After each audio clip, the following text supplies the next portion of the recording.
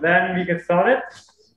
So our today's guest lecturer is Professor Pálffy-Buß, and we are very happy to have her. By the time we invited her, she actually was an emerging PI, and so because one thought of inviting her was also that we not only have old white man speaking, but we also can give emerging talent. Oh, we can actually put it from us. Give emerging talent a chance to speak at blanks. But apparently, we picked too well. And in the meantime, Professor Pálffy-Buß became actually a full professor. So by the time we have invited her, that wasn't the case. And yeah, congratulations on that. That was pretty cool to see. So her research, her theory research, focused on X-ray and quantum optics. So in simple terms, what she looks at is actually quantum effects and excitations of the nucleus. So usually you look at orbital excitation, but that's kind of very, in a way, it has been at least exotic. And her pioneer work focus on coherently controlling X-ray photons, and that covers nuclear clocks with this coherent coupling of atomic and nuclear degrees of freedom, or also some collision physics with nuclear. But she will tell you that more in detail herself. And yeah, let me just add a small other note, because she's now an X-ray scientist in Würzburg, and actually there Professor Pálffy-Buß is a pretty good company. As you might know, the first Nobel Prize in Physics was awarded on someone doing X-ray research in Würzburg as well. You might know him, Konrad Röntgen, so you might know him. And in some languages, X-ray radiation are also named after Röntgen. But she's not quite there yet, but still she got some very notable prize. So the Hertha Sponer Prize in 2019. And yeah, due to the pandemic situation, we sadly don't have her here with us now. But she graciously agreed to give us a lecture in a hybrid format, and it's called Quantum Dynamics of Atomic Nuclei, from Taming X-rays to measuring time. And yeah, take it away. I'm happy to hear you lecture.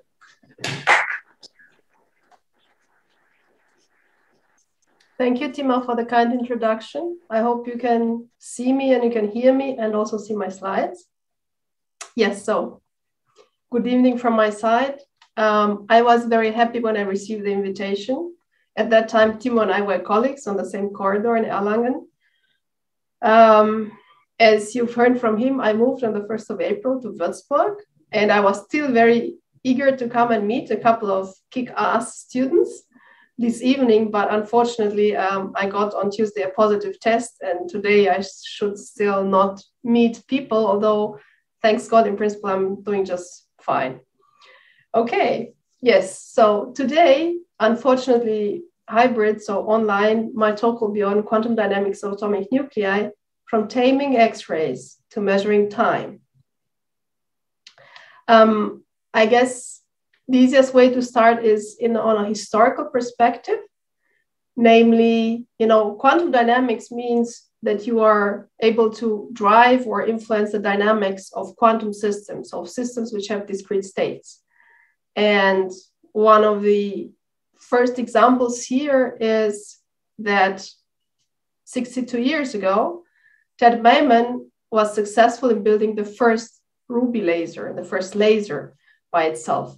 And lasers, if you think of them, they are using atomic transitions, typically of valence electrons, to generate very intense light, right? So basically, out of transitions of valence electrons, we can get this very strong optical, typically or infrared light. And this light we then can use to control other quantum systems, which typically are first again atoms, but then also molecules and other systems. And overall, this invention of the laser basically has revolutionized first atomic physics, because this is where it came from, right? But then also many areas of technology, of metrology, of whatnot. So it's very difficult to understand what society and physics would be today if there wouldn't have been a laser invented back in the 1960s. Now,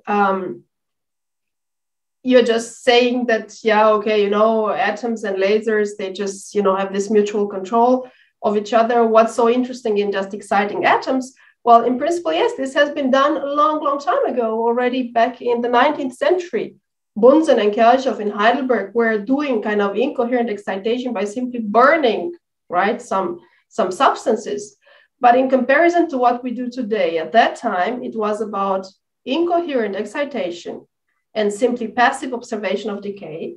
Whereas today, we can really, with lasers, obtain full control of single atoms, of single ions, of single quantum systems.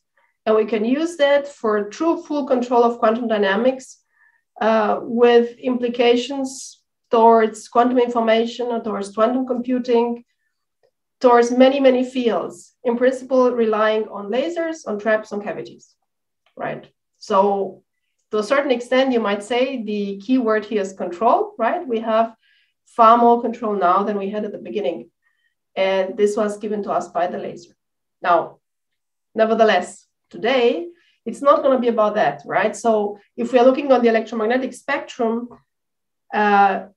it's more about visible light and infrared, the laser, right? And I would like to focus now here towards the left-hand side, towards higher frequencies, right? Shorter wavelengths, higher frequencies, more energy. So X-rays and vacuum ultraviolet. So this is the region that I'm interested in.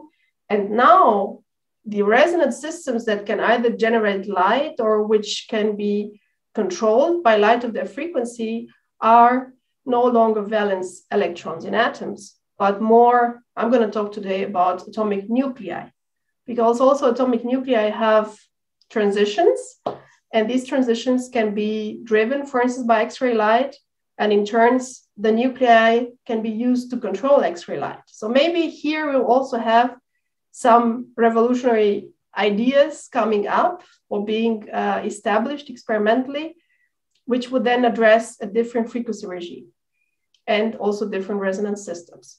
So this is the idea for my talk today. As Timo has mentioned, right, this is kind of a rather emerging field.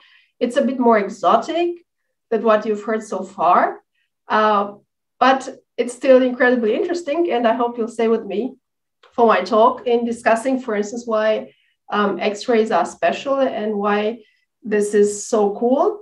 One of the incentives for going now towards X-rays is that in the past 12, 13 years, we have seen the commissioning and the operation of the first X-ray lasers. For instance, if you look at your picture on the left, this is a huge machine called the Linear Coherent Light Source at Stanford in the US. And this was the first X-ray free electron laser. By now, there's also one operation in Japan and also in Hamburg, here in Germany. We have the European XFEL, which is here it's still written under construction, but actually by now they have seen light already a couple of years back, and they are just slowly going through the specs and achieving the full capability that was planned. Or for instance, here the extreme light infrastructure, Nuclei Pillar in Bucharest, which is, by the way, my hometown. This will be a source for coherent gamma rays, right? So we see that there are sources now which go higher and higher in frequency. So maybe it's a timely idea to think about how one can involve resonant systems with these sources. X-rays in particular, if we're thinking of X-ray free electron lasers, they are very special because of, from my perspective, two main reasons. One of them is that they can penetrate deeper through material, and this is basically what made them famous, right? If we are thinking of Röntgen, which indeed discovered X-rays at the University of Würzburg, then the fact that made them famous was that at that time, right, you could just make these photographs of bones because they penetrate so well through tissue. And that's very nice, right? So it means you can send X-ray photons through the wall and you also see them on the other side. Then the other thing which is very interesting is that they are not plagued by the diffraction limit, right? Typically, if we try to focus light, then we can only focus up to more or less the wavelength of light, which actually for visible light is already quite annoying, which means that we are kind of limited at 800 nanometers. But now if we go for X-rays and we have a wavelength of 1 angstrom, that's already the size of an atom. So thinking in terms of focusing, right, whenever you have an optical focus and you are shining this on some atom matrix, on some solid state material, you always see many atoms at a time. Whereas with an X-ray, potentially with very good focus, you would be able to see one atom at a time. Now, we are not yet there. I think the record of X-ray focusing at the moment is at 7 nanometers, so not at 1 angstrom, but at 70 angstrom. But still potentially, right, there is no annoying limitation because of diffraction for X-ray light. So this means that they could be the ultimate miniaturization for photonic circuits, so circuits which work with photons, not with electrons, or they could give us sensing with unprecedented spatial resolution. And the question that I want to ask today basically is whether we can use X-ray transitions to control X-ray photons, and you'll see that to a certain extent and under certain conditions, the answer is yes. Okay, now if we are turning the tables and thinking in terms of mutual control, whether nuclei are kind of can be controlled by light and whether we have any incentives about that, we do have some incentives about that. I will name today two, and one of them I'll discuss in more details. For instance, one of them is that they are nuclear excited states which live very long. In nuclear physics, they are called isomers, nuclear isomers. So imagine the isomer. This is basically it's a nucleus which is not in its ground state. It's somewhere in an excited level, and for some reason, this excited level lives long. I have here for you as an example the partial level scheme of a nucleus called molybdenum 93. So it has 93 nucleons. It has, out of them, 42 are protons and the other ones are neutrons. And molybdenum has at 2.4 mega electron volt an excited state which lives for 6 hours, 6.8, so let's say 7. All the levels above and below live much shorter, live nanoseconds, right? So that's quite a difference. And it turns out that if you're looking at nuclear models and you're assigning spins for the levels around, then it turns out that somehow in the leveling, right, typically the steps of spin are always 2, but instead of having 13.5 plus 17.5 plus 21 plus, the order of the last 2 has been flipped. So suddenly there is quite a change in spin between this isomer state and the level below. And that's why that decay is very much strangled because of this large difference in spin. And here we go with our 7 hours. And now, if you would be able, right, to the on-demand charge and recharge this isomer, right, so populate it and deplete it, then you could use it as a kind of nuclear storage, energy storage, right, a kind of battery if you want. Although I think for battery, you need to have a plus and a minus, which here you don't have, but you could still store energy there. And here in the case of the molybdenum, there's a lot of speculation on whether it's possible, for instance, to go from this isomeric state to a state above, the so-called triggering or gateway level. And this state decays also to the ground state pretty quickly with a nice branching ratio. So most of what you pump up here goes directly to the ground state within 4 nanoseconds. So you escape the 7 hours, end up in 4 nanoseconds where you want to be. And just to give you an idea, right, if we are calculating the energy to mass ratio of some isomer material, right? So a piece of molybdenum where each nucleus would be in the isomeric state, then we see that we get 660,000 kilowatt hour per kilogram, which is huge compared to a lithium battery, which is 0.7, right? So just putting things into perspective, You are in a lecture hall now, I'm not, right? But it's kind of the ratio between the lecture hall size and the Earth's diameter, right? So you can really store a lot of energy on very small mass. And this would be very cool. And as you see, for instance, here, the upper level that you want to reach and produce this kind of depletion is just 5 keV above, and this 5 keV is actually an X-ray. So you'll just need X-rays to pump in there to release, so to say, everything which is in the isomeric state, right? So this is kind of an incentive which works with nuclei and does not work with atoms, electrons, or something else at the moment. Another incentive is to think of a frequency standard. And as I'll come back to this later, in more detail, right? We define our time right now, and we measure our time with somehow in relation to an electronic transition of the valence electron of cesium-133, the 6s electron. And I will show you that we'd like to use, instead of this atomic transition, a nuclear transition instead, to build a nuclear clock, which would be kind of really cool because it would be a more precise clock. It would be well isolated from the environment.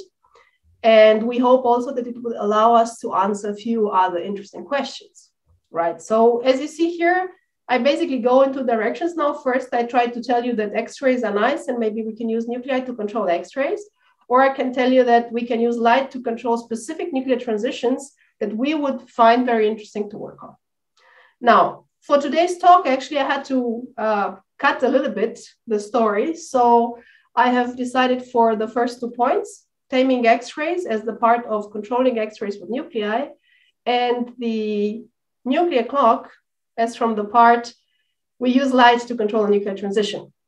And we see what we can get out of that. So this is the outline, 2 parts, taming X-rays and measuring time in a better and new fashion, which involves the one nucleus which can allow us to do this, which is called thorium. And because it's called thorium, I had to make the connection to Thor, the Norse god, and we'll come to more details there later. Okay, so as for the first part,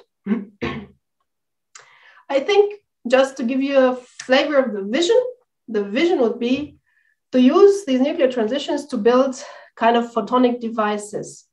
These photonic devices are like components that can manipulate light. And our light here would be X-ray radiation, right? Not light as an optical light, which would be kind of trivial, as Timo pointed out. With optical, things have been, things have been done, right? Many nice things have been achieved already. With X-rays, this is still to be done. Okay, and these photonic devices would allow us to have incredible X-ray control with unprecedented spatial and energy resolution. So the idea would be to, you have here somewhere your photonic device, which has probably the nuclei that allow you to use these resonant transitions to control. Then you pump the light in, either from an X-ray free electron laser, maybe from a synchrotron. Actually, the few results from the experiment that I will show you are from a synchrotron source. Or you could also have tabletop plasma-based sources, which have the advantage they are not very large and you can have them in your lab, as opposed to a synchrotron, which you cannot have in your lab because it's too large. And then you send this light through the photonic device. And this photonic device allows you then to filter the energy of the X-rays to control the propagation. Probably most of the pulse will be filtered out and you will be kept with just few X-ray photons, which can be very well controlled, which can be stopped, released, switch directions, or their phase can be manipulated. So this is the idea of control, right, of X-ray photons. And these kind of cleverly tamed X-rays, they could be then used, for instance, for quantum technologies, for instance, for quantum imaging, right? Because we anyway use X-rays for imaging, but typically we come with a lot of X-rays, very strong, they destroy everything. And now maybe we could come for just few X-rays, which do not have so much destructive power that afterwards you can, for instance, keep your protein or whatever you're investigating still intact and see it also later in its dynamics, right? Or you could use these X-rays for information carriers, like for X-ray qubits, you could use these photonic devices to have secondary X-ray sources with specific properties, for instance, for nanolasing, or you could go towards different applications in material science or in biochemistry. So, the idea of having few tamed X-ray photons, this could have a number of applications, a number of fields, also beyond physics in general. And definitely this is not easy. And one of the problems is, well, okay, first of all, atoms do not have resonant transitions for this. This is why we need nuclei. We also have the problem that often the light that we can get in is not completely temporally coherent. So it's not perfectly coherent. So X-ray lasers are not as cool as optical lasers. And also a lot of cool things in the optical regime have been done with cavities, right? So kind of you put two mirrors and you bounce light back and forth. And this doesn't work so well with X-rays because we do not have so-called high finesse X-ray cavities that we have with infrared or optical photons. For instance, there's very, very good, very well-known cavities, which also got the Nobel Prize, right? From Serge Halor's group in Paris. So this is challenging, definitely. What I will tell you today will be what is our approach in the field, rather new field of X-ray quantum optics, how we can use atomic nuclei for that, and what other tricks we can use. And I'll just give you a little bit of a glimpse of what can be done and what we could achieve so far. So instead of using atomic transitions as resonant transitions that can kind of, absorb light and re-emit it, we will use nuclear transitions. So this means, for instance, that often we use iron 57. So we use Mörsbauer nuclei.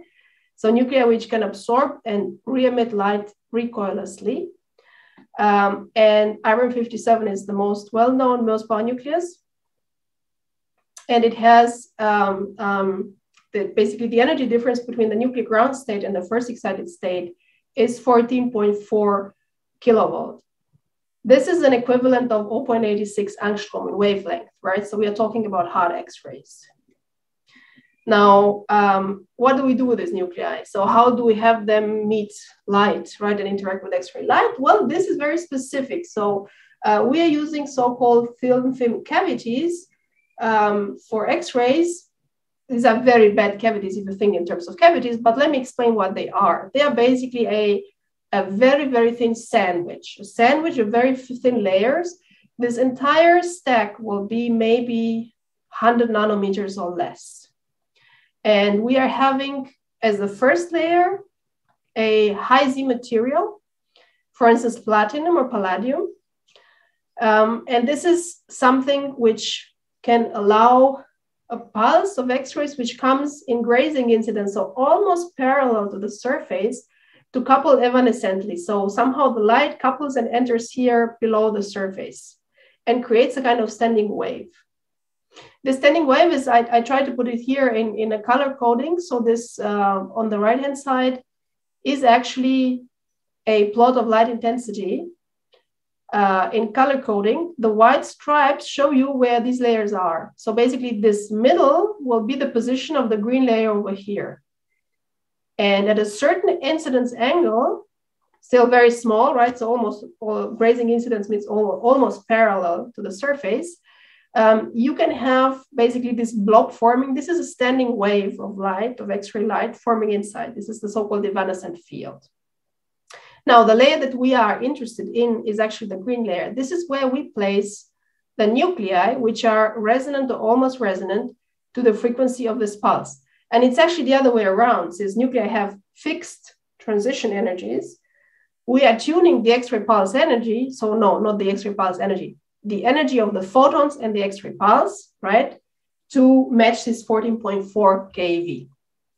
And these other layers that you see, they are just buffers. So the middle layers are always low Z material, like carbon, for instance, which does not interact with X-rays at all.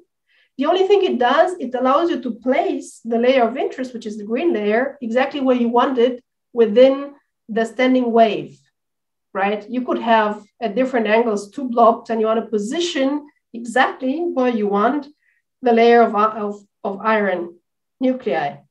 And this you can do with this low Z material. So high Z material, low Z material, iron, or the nuclei of interest for you, right? These are the cavities. And now the thing itself, I just put you a picture that we took of the setup at Petra 3 at the synchrotron. So basically the X-rays come here in this, to this tube, to this pipe. And the sample itself is placed in the vertical plane. And basically all these layers that I talked about are the shiny part, the shiny polish on the top of this small square. That's it. And under it, there is a silicon wafer, right? So basically everything that you can really see and touch is the silicon wafer. Of course, you don't touch it because you cannot touch this surface. The surface needs to be incredibly clean. Now, okay. Now, these are the cavities. So they rely on this evanescent field. And what is special about these cavities is they allow us to use collective effects, because you do not scatter on just one nucleus, you scatter on many. And they are all identical. And this is what we call collective effects, so cooperative effects, right? More, an ensemble of several identical nuclei behaves differently than just a single one. And this is something that brings means of control. Maybe this is strange for you. I thought that one can go a little bit in more details, what I mean by these collective effects, how do they come about, why are they important? So I just have here a very short tutorial basically about how does this collectivity, so to say, come about. And then we'll come back to see what does this mean for our cavities. So if you've ever met this topic in some of your lectures, you will probably know that spontaneous decay actually cannot be described if you're considering your electromagnetic field as being classical.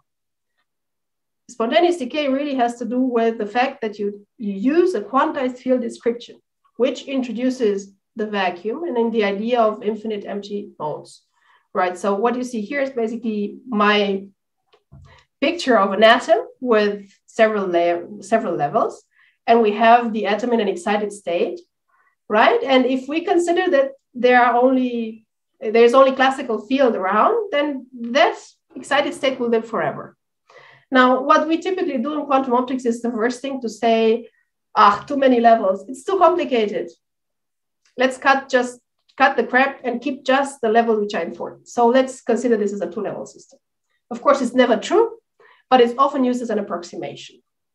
Okay, and then this guy is actually interacting with an infinity of empty modes, right? So around us at all times, if you do not live in a cavity, you have all possible field modes, right? So, and they are empty. So there is no photon in it, but they could be photons of all frequencies going in all directions with all polarizations, right? And that's the vacuum.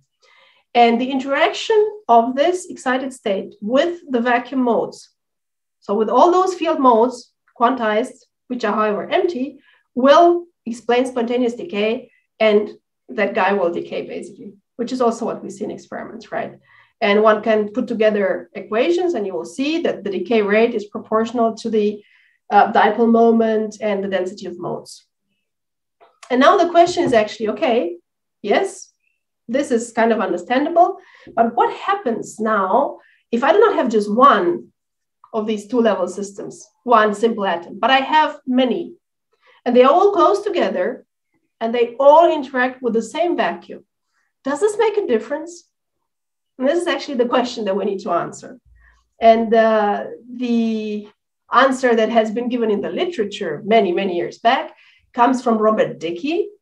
Robert Dicke, in theory, explained that if all these atoms are close together, and they all are such that the interatomic distance is smaller than the wavelength of the field, then, and by the wavelength of the field, I mean the field of frequency which corresponds to the two levels, to the transition between the two levels, right?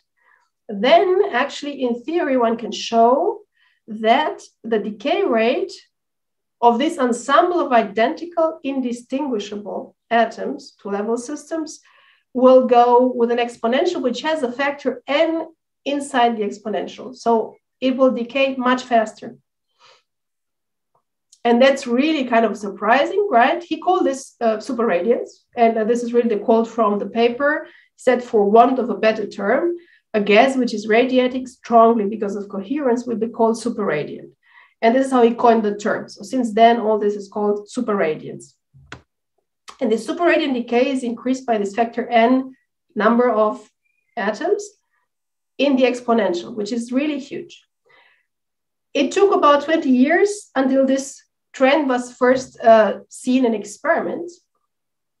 And for our understanding today, maybe let's take just a very simple system. Let's say we are taking just two-level atoms, identical and non-interacting, right? So this doesn't have to do with interaction between them. This has to do with them interacting with the same field, but not among each other. So let's take just two atoms. They have just two levels. I told you, we keep things simple. And so ground state and excited state. And then let's see what possibilities we have, right? Well, we can have them both in the excited state. We can have them both in the ground state. And now we have two possibilities of one excited, one in the ground state. And this actually we often change in a basis of symmetric and antisymmetric state, right? So we can have the symmetric state and the antisymmetric state. They both have the same energy. And here comes the trick. And the trick is basically the explanation for the whole story is that if I'm looking now how the twice excited state decays, I need to write the total dipole moment operator, which is the sum of the two dipole moment operators of atom 1 and atom 2. And this guy is invariant to transpositions of atoms because they are, identical. It's a little bit like discussing about, fermions and then wave functions of many electron atoms. If the two atoms are identical, I should obtain no change if I switch 1 to 2 and 2 to 1. And out of this condition, it turns out that the upper state with two excited atoms cannot go by the antisymmetric state down. So it can only decay to the symmetric state. The symmetric state decays to the ground state where everybody's in the ground state. And on top, the decay rates are twice decay rates of a single atom. And this is where basically you get it. You have 2 gamma instead of for 2 atoms, you have 2 gamma. And then for 3 atoms, you have 3 gamma and so on. So basically it all comes from this condition that you are invariant to transposition of identical atoms because they are identical, right? That should be simple. Now, this story was about excitation of the entire system, right? So I have 2 particles and they're both 2 systems and they're both in the excited state. But in principle, something similar appears also if, for instance, you have I have here an example of 5 now. You have 5 atoms, you send in 1 photon. This is in principle resonant to any of these 5 transitions. And then you detect the 1 photon coming out. After it had scattered, excited, and was absorbed and re-emitted. And in principle, the scattering event could have happened in any of these 5 locations. And in principle, you shouldn't care because the atoms are indistinguishable. And at the end, initial state and final state is all the same. So it's basically an interference between the 5 possibilities which atom has scattered the photon.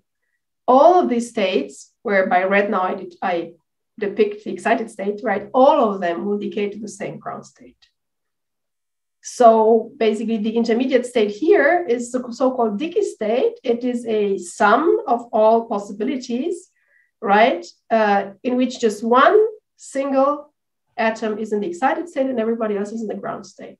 This is normalized. And then at the end of the day, you have a very nice Dickey state, which decays n times faster than a single atom.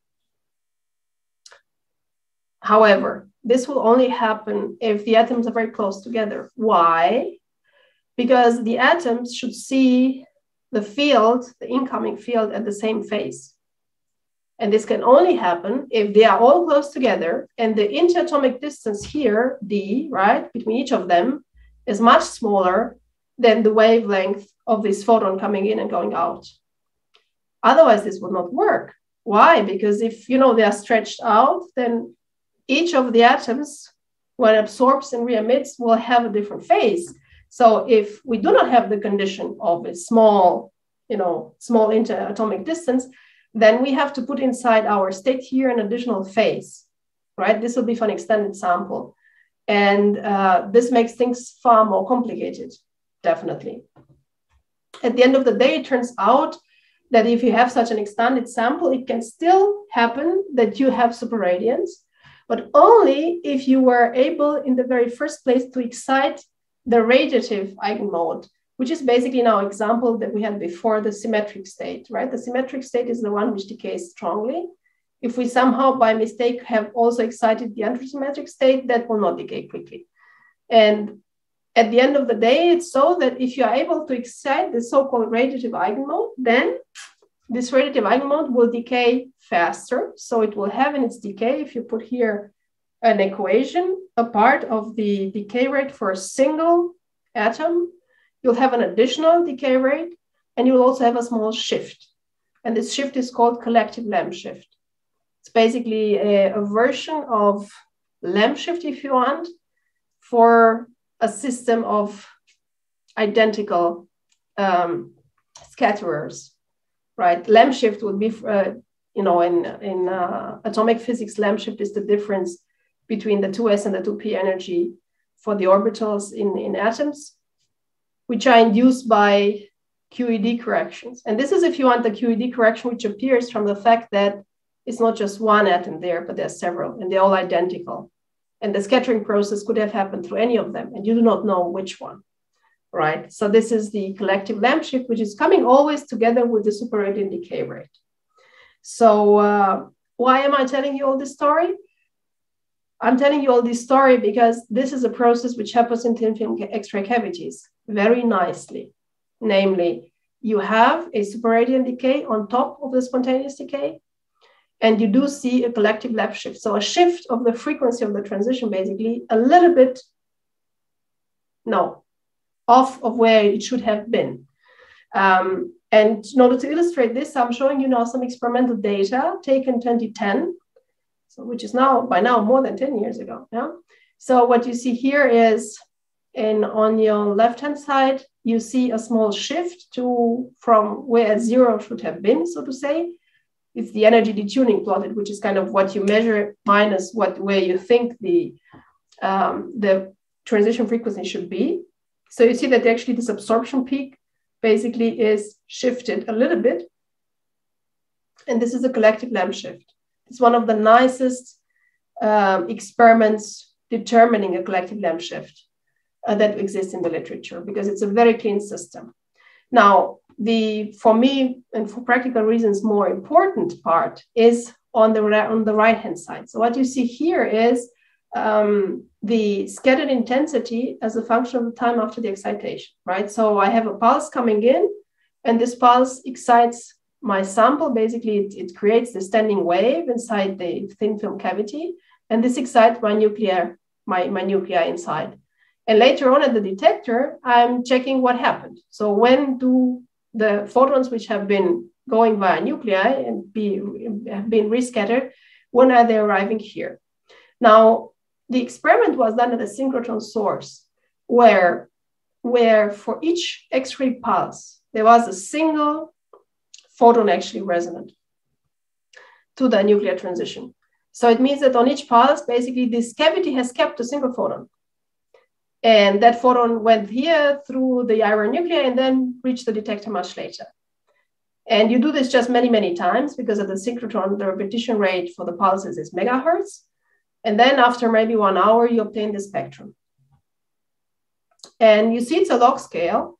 Now, the spontaneous decay of iron, as we know it from the charts, which is always just for a single nucleus, the lifetime is 141 nanoseconds. And this corresponds to a straight line, right? An exponential decay is here, a straight line. And this would be here, over here, the top red dotted line. what they have seen for this sample were other two straight lines, but going much steeper down. This one is, the first one had a factor 42 in the exponential, and the other one had a factor 61 in the exponential. So actually you really see exponential decay, you see this kind of n appearing in the exponent.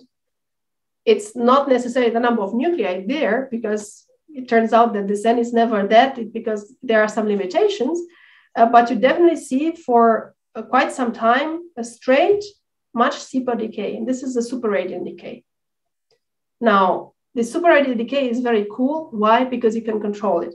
Because it turns out that, for instance, by switching on and off the magnetic field, you can completely suppress that part, right?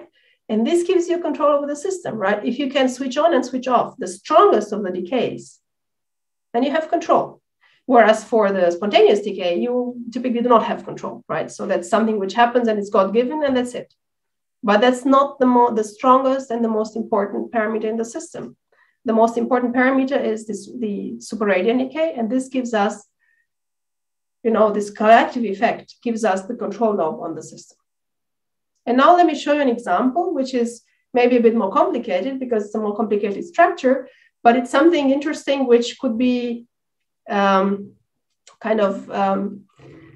under the label of X-ray ping pong. So we will interpret now an exchange of an X-ray photon as an exchange of a ping pong ball between two rackets. And this can happen many, many times before the ball is lost, right? Because whenever you play such a game with balls, whether it's tennis or it's ping pong, right? You want to have this exchange long enough and that you don't lose the ball too early. So many successful exchanges until ball is lost. This would be what we call mimicking strong coupling with X-rays. Now let me explain, what am I talking about?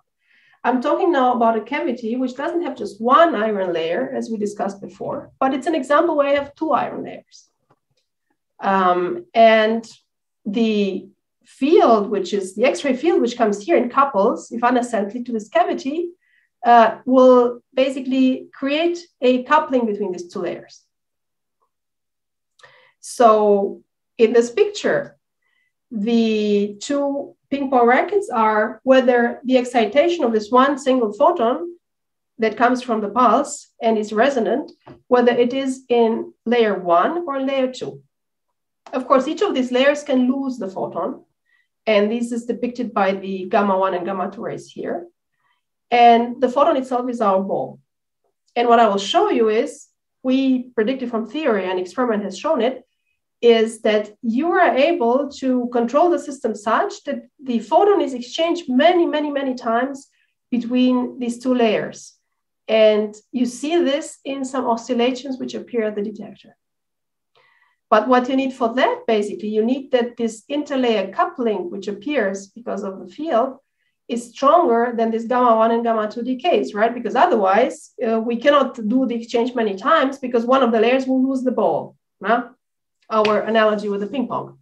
So if you want in quantum optics, you can put this in the picture of a 3-level system. You have the ground state when there is no excitation and the photon is at the detector left already, or you have an excitation in layer 1, or you have an excitation in layer 2. Each of these excitations can be lost towards ground state. And there is this interlayer coupling, which is the arrow, the blue arrow denoted with omega. And now all these three quantities, the omega, gamma 1, and gamma 2, they're actually controlled by what is the angle with which you come here, almost parallel, so very small angle, almost parallel to the surface.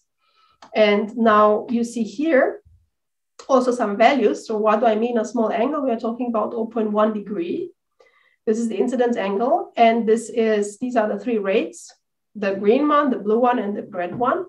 And what you see is that there is indeed a specific incidence angle for which the blue curve is much higher than the green one and the red one. Meaning that there, if you come at that particular angle, you will force the X-ray photon to go back and forth here many, many times via this coupling instead of being lost somewhere. So this is our X-ray ping pong. And it could be also confirmed experimentally. So what you basically see in experiment is, if you're looking at the detector, which remember is here, right? If you're looking at the detector in the time domain, you will see some oscillation. And this oscillation is basically the signature of the fact that that photon has been bumped back and forth between the two layers many, many times. And this is the oscillation that they could see.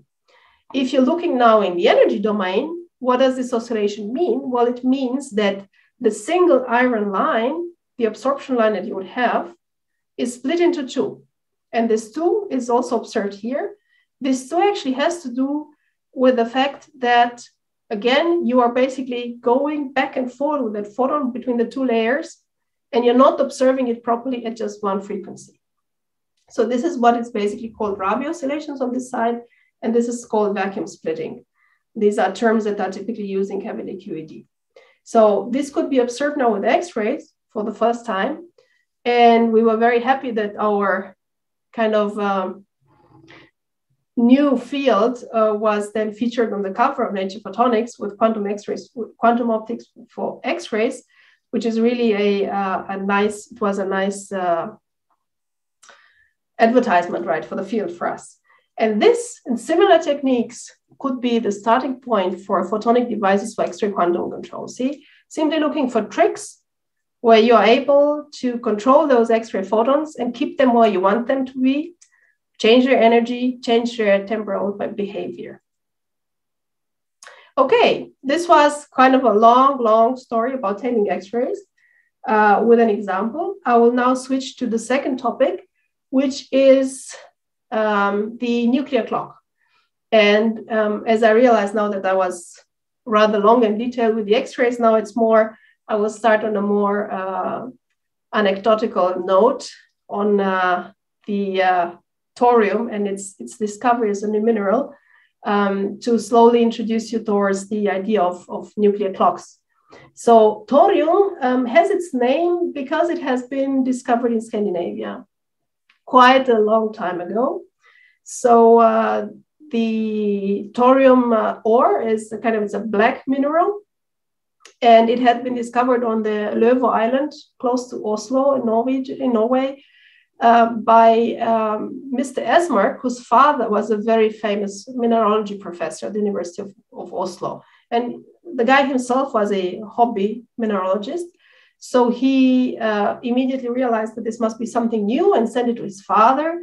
His father also had the same opinion that it must be something new and unknown. So he sent it to a famous Swedish chemist called Berzelius.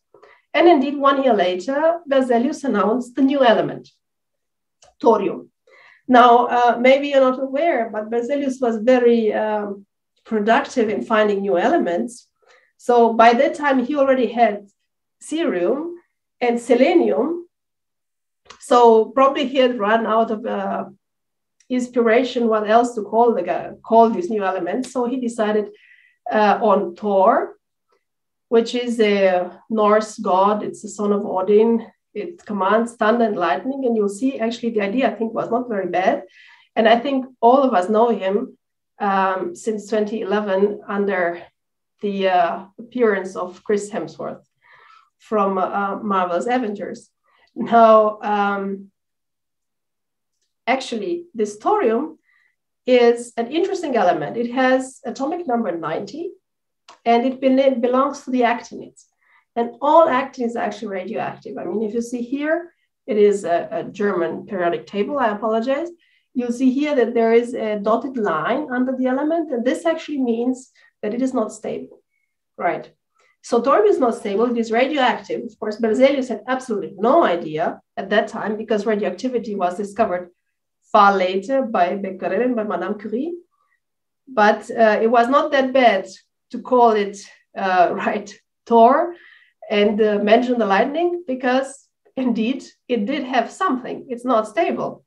But actually what we will talk about today does not refer to its radioactivity or the ground state. What is very special about thorium and what is really unique is that it has a first excited state of the nucleus, which is almost degenerate with the ground state. The difference is just 8 electron volt. Now, for you guys who might have worked with optical lasers and are kind of used to 1 electron volt is, right, the equivalent of 800 nanometers, this might not seem very small, but typically nuclear transitions are rather in the kilovolts, hundreds of kilovolt or mega electron volt region, right? So if you're looking at all, you know, start with hydrogen, helium, all first excited states are at MeV. So for thorium to have something which is just 8 electron volt, which is vacuum ultraviolet, this is very, very special. It is unique. We don't know about anything else. It's thorium-229, because out of thorium as the chemical element, we are interested in a specific isotope, the 229 isotope. This is very, very special. Okay, and this is actually what I would like to use to build a clock. Now, clocks are used to measure time, and what they need is, in principle, a periodical event, like an oscillation, and the way to count it, right? This is what we need. And I think about a pendulum, that's the simplest thing.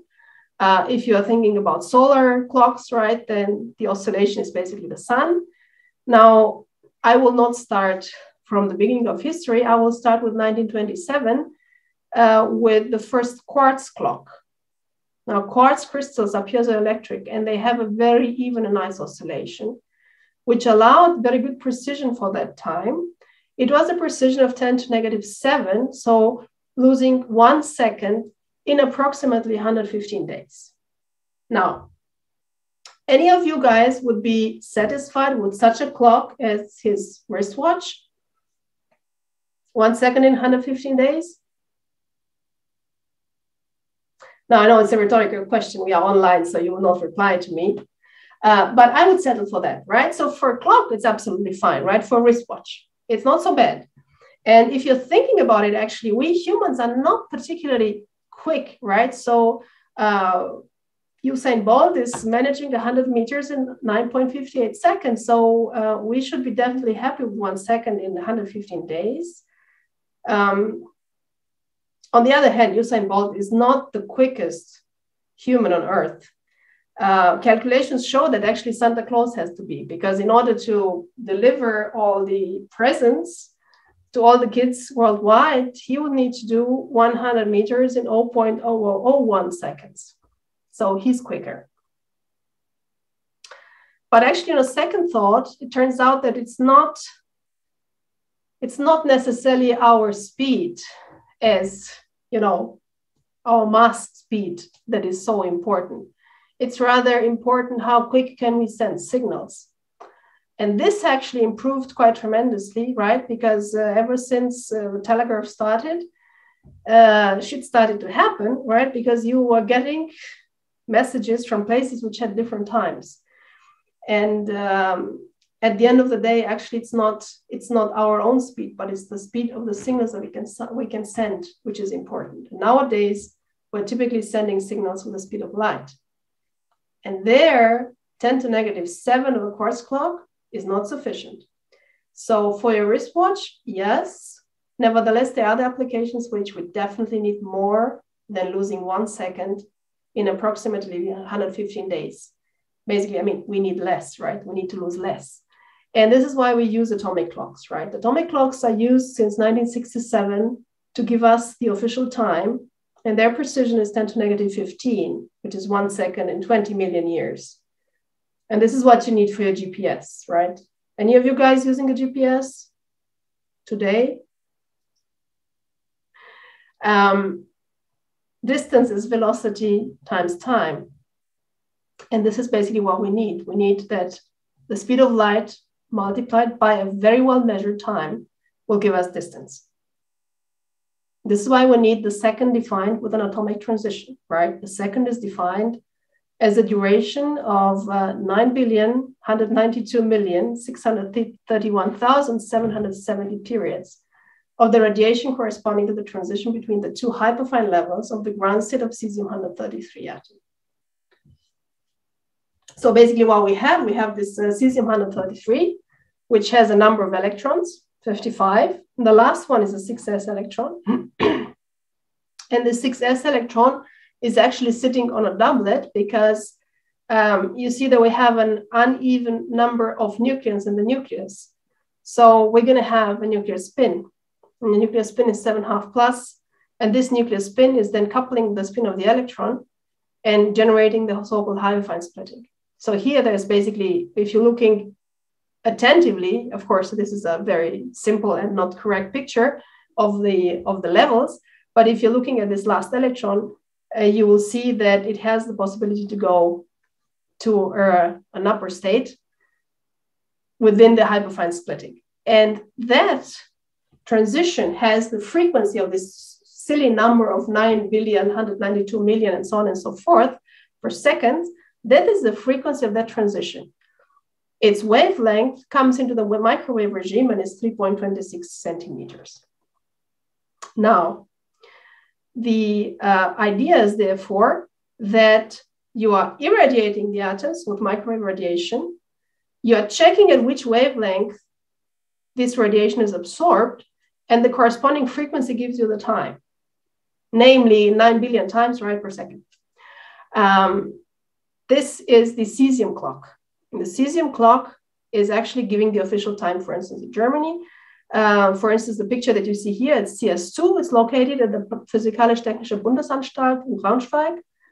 And it's basically giving us the official time.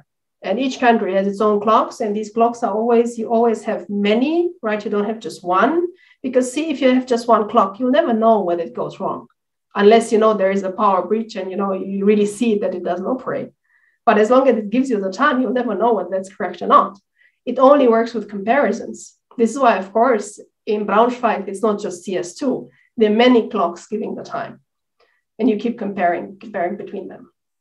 So what we basically are talking about now is replacing the cesium atomic transition with a nuclear transition in thorium. And now let's see actually what would this bring us. So if we're using this 8 electron volt excited state of thorium, by the way, this is an isomer, right? Because it's long-lived, right? Remember the original definition. This level is long-lived, so it has also a very narrow width. And by using this 8 electron volt transition, so going not in cesium with a 6s electron between the two hyperfine split levels, but going in the thorium 229 nucleus from the ground state to the first excited state, this promises better precision than the present record. Now you will laugh, but the present record is not given by the cesium clocks. The present record is given by strontium-87 clock. And the relative accuracy is 2.5 times 10 to the negative 19. Yeah, that's the relative precision of that clock. So in principle, the second as defined right now, it's not the most precise definition that you could have. But at the SI unit is still defined with the cesium clock and with the cesium transition. And now we have thorium, which calculations say at the moment that one could reach 10 to negative 19, so you would gain a factor of 2.5. This would be useful for a number of applications regarding GPS. This would be very useful for an independent secondary standard, frequency standard, because again, remember that you always need several clocks, and it's always good if they are very different in their operation, because then you can keep, you know, they can keep each other in check. And what's also very interesting, and it's very, very unique also for thorium, is that one could ask all kinds of silly questions that you shouldn't ask, right? For instance, are the fundamental constants constant in time? Because see, we keep things, we think things are constant, right? The fine structure constant or lambda QCD, we believe they are constant because we've never seen them change. But maybe we haven't seen them change because they're changing so little that we cannot notice that. On the other hand, as for the age of the universe, maybe it matters. So you could ask such questions to a clock, especially to a nuclear clock. You could ask questions that you maybe cannot ask only from an atomic clock, because an atomic clock does not have nuclear component, right? It doesn't involve a strong force. You could use such a clock to search for dark matter. You could use such a clock to check whether the Einstein's equivalence principle is correct. and so on and so forth. So again, it would help you to ask a number of silly questions that maybe you shouldn't ask, but could be very relevant. And to show you how unique this is, I have put here a plot of nuclear transitions and few atomic transitions. And what you see here is basically its energy on one side and its half-life of the transition itself on the other side. And the first thing that you see is what I told you at the beginning, that 8 electron volt is absolutely unique for nucleus, is because all these guys are high up, right? So see, the energies of the transitions start at keV, just with 2 exceptions. One of them is uranium-235. I can tell you the energy, that's 76 electron volts, and thorium, which has this 8 electron volt. And what you see, how far it goes in, on the horizontal has to do with what's the lifetime, right? You would like to have a long lifetime, but not very long, because then you cannot drive it at all. This is the case of uranium-235. And thorium is the one which stays here close to all the red dots. And the red dots are the atomic shell transitions used for clocks, for atomic clocks. That's basically the only nuclear transition which enters there.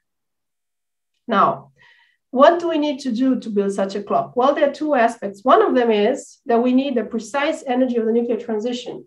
Because when I give you 8 electron volt, I should maybe tell you that, 15 years ago, we thought it was 3. So it's because it's such a special nuclear transition, it's very tedious to measure, very, very tedious to measure, right? It would be much easier to measure properties of one of the dots over here, the upper dots. And it's very difficult to measure precise properties of this nuclear transition down here. And the other thing we need to do is, as soon as we know more or less what is the frequency, so what is the transition energy and the corresponding frequency, we will need to try to build a VUV narrowband laser, which drives the transition so that we can operate the clock in a very similar manner to how atomic clocks are operated, right? Try to drive the transition, see at which frequency it has been absorbed. That frequency measures you the time. I will just now go into one example about precise energy determination. One of the more recent results, which was very nice. And that is also showing us one of the problems for such a low-lying nuclear transition, namely, it's not sufficient to understand how the nucleus couples to light. One needs to understand how the nucleus couples to the atomic shell, because it's such a small energy, actually. The couplings between the nucleus and the atomic shell are very, very strong. To give you an example, right, if I have thorium in its excited state, right, and this is kind of the nucleus part here, right? So if I have thorium in the excited state, so far in all my quantum optics story and what I've shown you, for instance, for iron, we assume that the thing decays by emitting a photon. But this is not what happens in a thorium atom, unfortunately, or fortunately, I cannot say right now. What happens in a thorium atom, neutral thorium atom, the isotope inside is 229, the nucleus is excited. That 8 electron volts will be transferred to the electronic shell, namely to the outermost electron, which happens in this case a 7s electron. And that 7 electron will be kicked out. So it leaves the atom, ionization takes place. This process is called internal conversion. It's 9 orders of magnitude more often happening than just emitting a photon. So see, actually, we are in a completely different regime here. And this we need to understand. So we need to understand very well the coupling between light, the nuclear transition, and the atomic electrons which are around. Now it happens here with thorium that only the outermost electron can leave with 8 electron volt because the first ionization potential is at 6.3, right? So in case you remove the first electrons or the outermost electrons, then the nucleus cannot decay anymore by internal conversion. It needs to decay by emitting a photon, and this takes ages. This is why actually radiative decay was never observed so far. I put the question mark because there are some preliminary results from a group in Belgium which claim to have seen something in the VUV which could have come from the nucleus, but the results are not yet submitted. So this is why, as of today, I cannot guarantee in a few months, but as of today, one has never seen a photon being emitted by that excited state. But internal conversion, one has seen plenty. It has been first just observed without measuring the energy of this electron. And now in principle, if we are able to measure the energy of the electron very, very precisely, then we would be able to infer what is the energy of the nuclear transition. And the experimental results that I'll show you right away are coming from the LMU in Munich. Nevertheless, the experimental setup is in Garching, right, where part of the physics of the LMU is located. So you are exactly at the spot where things happened, more or less. So the guys were trying now to observe such an event and measure very, very precisely those electrons. And just in a nutshell, what happened? So first of all, I need to get, that excited nucleus. And that's also not very easy because so far nobody managed to, just to put in light at the right frequency and excite the nucleus. And this also has to do with the fact that we don't have the laser, and we don't have the laser because we don't have the nuclear transition energy too precise. And in this region of frequencies, depending exactly on where the frequency is, what wavelength you need, you'll have different building principles for the laser. So that's really very important that you know exactly where it is so that you're not trying with principle A, and then it turns out, the thing is over there, so it's not gonna work, right, at all. So see, it's kind of a vicious price, a circle, because you start, you don't have the energy, then you cannot build a laser, then you cannot have the energy, then you cannot build a laser, and so on. So it's kind of stupid. But there are also other ways to excite the isomer, namely uranium-233 source decays alpha.